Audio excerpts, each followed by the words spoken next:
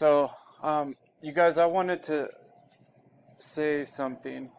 Um, you know, God has his people, his servants, the prophets, and his children here on earth right now. And they understand what is happening right now. And many of us understand, we understand Scripture. We know what the with many scriptures and the things that the Lord reveals to us, we know what the Lord meant, what he was saying, right? And so you might say, well, why should we believe you, right?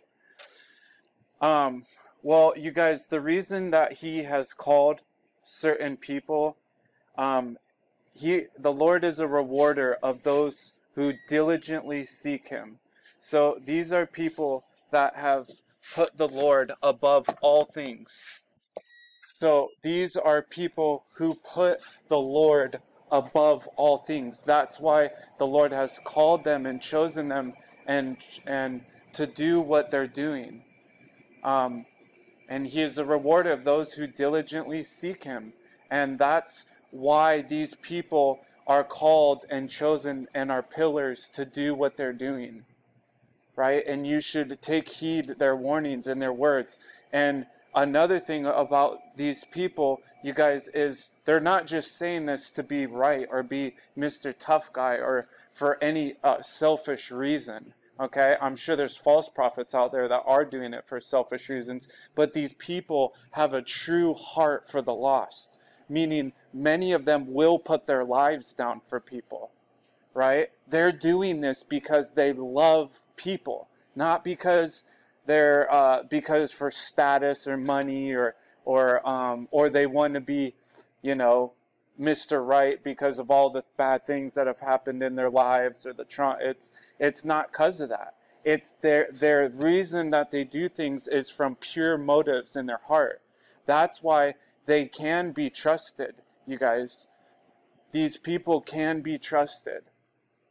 And they're supposed to be they're sounding the alarm right now, and they're telling you what these things mean in the Bible. Many of these things. True people of God, right? But you will know them by their fruits, you guys. These people have put the Lord above their children, their wives, their husbands, everything. They put Abba first, and they trust him no matter what. No matter if they lose their children, no matter if somebody kills their friend, their family, whatever, they trust him, right? And Amos 3:7 says, surely the Lord God does nothing without revealing his plan to his servants, the prophets, right? 2 Peter, for the prophecy came not in old time by the will of men, but holy men of God spake as they were moved by the Holy Ghost. See, the Holy Ghost is well active and alive in his servants, the prophets, and his children these days. And the Lord is speaking to the world and to the people through his people, through his servants. And when you read 2 Peter chapter 1 in context, you can get better context of what Peter what he was saying in the scripture. But you guys, the reason I wanted to tell you that is believe, you guys, believe the truth. The Lord will convict you of what is true, who is truly his children, and he will let you know. And it's up to you. You have the free will decision whether you're going to choose to take what they say to heart and act on it, or if you're going to continue in your sin, in lies, in deception, in not good things.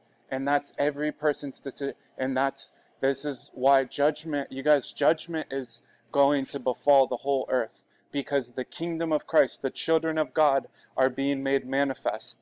And the kingdom of Christ, it's time for the kingdom of Christ to rule and reign on earth, as it says in the scriptures, many times, so that we can have peace, so that this evil, wicked beast system can be judged.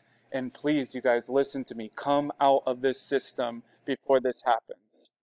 God bless you guys. I love you.